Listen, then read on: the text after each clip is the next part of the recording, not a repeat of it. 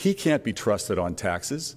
He keeps his money in offshore accounts in the Bahamas. He inherited billions, never worked an honest day in his life, inherited billions, and doesn't pay his taxes on it.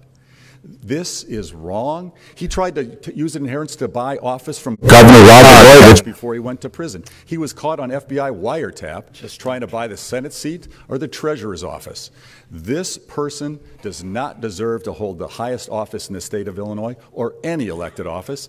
And to add insult to injury, he was caught using the language of racist, referring to elected officials in Illinois, calling black elected officials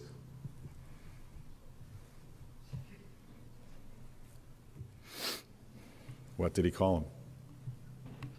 I'll leave that to you. Offensive. All right.